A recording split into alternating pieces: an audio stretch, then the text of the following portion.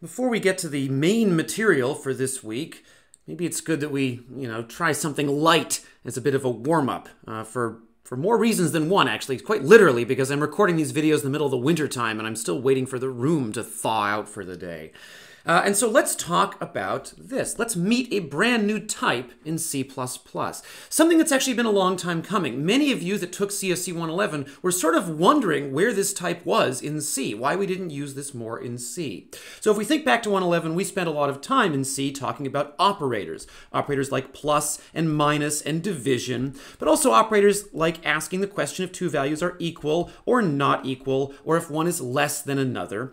And then finally, operators that chain together previous yes or no questions, so logical and logical or, as well as a whole ton of other operators that we've been using on and off since then. So you might recall, we might be writing these long expressions chaining together various operators, like this one, where I'm asking the question, is x less than y? And is y greater than z? So I'm using a combination of, I've got here relational operators, less than and greater than, so determining the relationship between values. And I've got in the middle a logical operator, taking the results of two of these yes or no questions and sort of chaining them together in a certain way. We should recall that the logical and operator evaluates to true only if both of the two operands also evaluate to true. Now in the C language, this whole idea of true or false is couched entirely in terms of the type int. So all of these relational and logical operators always evaluate to an int. And that requires us in C to have some definition, some conception of what it means for an int to be true or false. And you might recall in the C language, we assume an int value is false if its value is 0. And literally everything else is considered to be true. So 1 is true, 5 is true, -1 is true, -999 is true. And it also turns out that when we work with conditions in C, so for example, inside an if statement or a while loop condition, the language expects that that condition be an int. And again, it's interpreted as false if it's 0 and true if it's anything else. Now, these chaining together logical and relational operators, so taking these true or false values and chaining them together. So in this example here, I guess it is true that x is less than y. I guess we don't have a variable z, so we can't talk too much about that. When I talk about these true or false values and ways of chaining them together with logical operators like and or, that is often referred to as something called Boolean logic, or Boolean algebra. And that's named after a person named George Boole, who was, I guess we can credit him as the inventor of this, or at least the first person to have formalized Boolean logic in an algebraic sense, in terms of these operators acting on true or false values. And so it turns out Boolean logic is a really big deal, because although we only see it at the surface in terms of logical and logical or, it turns out that actually deep down beneath all of your C programs on every computer anybody has ever used, there is a lot of Boolean logic happening to perform basic operations like arithmetic, which of course is fundamental to any computer being able to work. And many of you, when you learned C, were sort of perplexed that there was no special type just for true and false values. Instead, we just use int for that.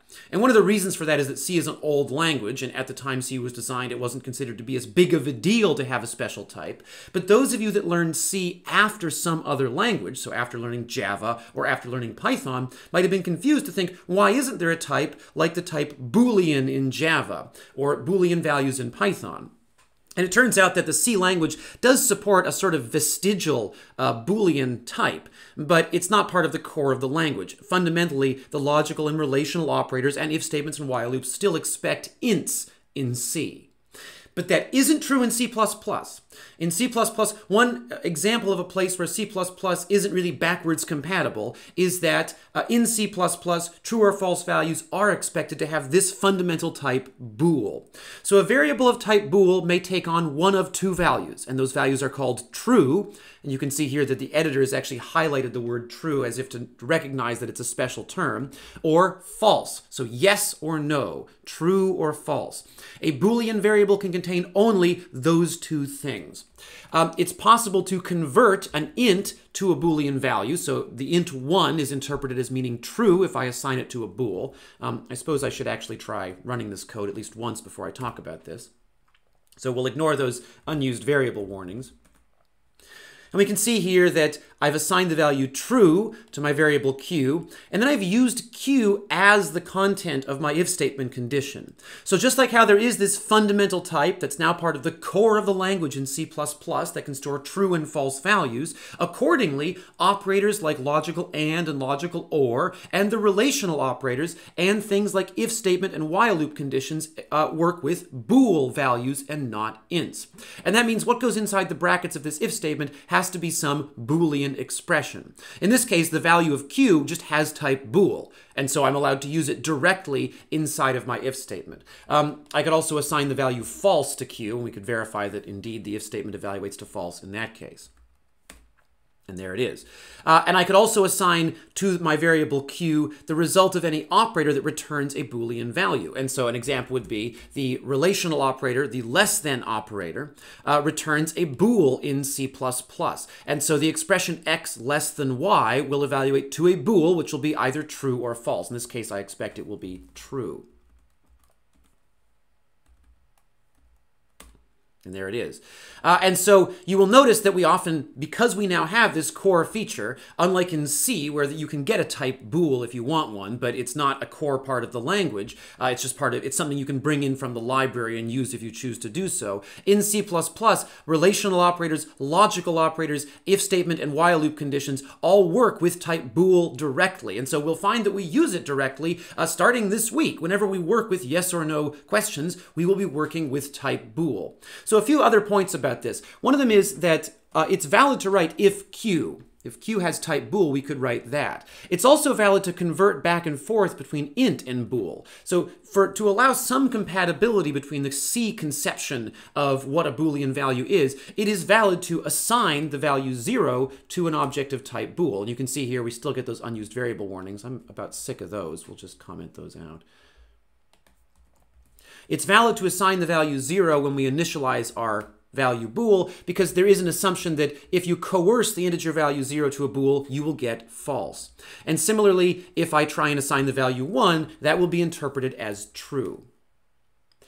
It's also worth noting that, I guess I should run it. It's also worth noting that I am allowed to convert between any integer and a bool value via assignment. So just like I can convert a float to an int, I'm allowed to try and assign the value 6 to q. And the idea here is that we end up with an int on the right-hand side, but that the int gets automatically converted to a bool by the same interpretation we would use in C, which is that anything other than 0 is considered true. We can see here q is true. However, we can notice that bool definitely is a distinct type, because if we attempt to initialize a bool with something that makes no sense, for example, the number 111, although we can convert ints to bools with an assignment statement, it doesn't make much sense to try and assign an int directly to a bool at initialization. We know this is a bool. We know this is not a value that reasonably can be stored in a bool, so what are we doing assigning it? Similarly to how I am allowed to write something like int x and then x equals 5.7, but I wouldn't be allowed to write something like int x initialized to 5.7. The compiler would wonder what I'm trying to do here.